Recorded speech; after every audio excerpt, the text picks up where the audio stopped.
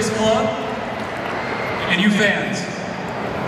And so from the bottom of my heart, thank you Rapids, and thank you fans for giving me and my family a home that we're proud of.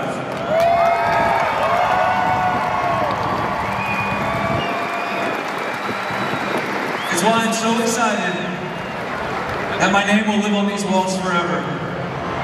With those mountains behind it, and my club in front of it, and those names next to it, I'm so proud that my name will always be up there. Thank you to each and every one of you here for having such a big part of my journey with the Rapids. And I cannot wait to continue that journey with this club, because this place truly is home. Mountain roads, take me home. Thank you so much. I love you all.